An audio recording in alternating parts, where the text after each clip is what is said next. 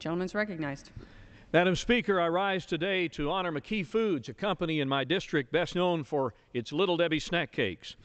McKee Foods is a role model for companies across the country. It's a company committed to excellence. Excellence in customer service, excellence in the treatment of its employees, and excellence in finding a better way, which, by the way, is McKee's motto. In 1982, the company built a plant in Gentry, Arkansas. Today, the plant is the lifeblood of the community. It employs more than 1,500 people who take pride in their work, who are loyal to their company, and who believe in service to their community. McKee has been best known for developing innovative processes to improve its operations and become a better corporate citizen. That's why the company's recent announcement that its Gentry plant produces zero landfill waste comes as no surprise.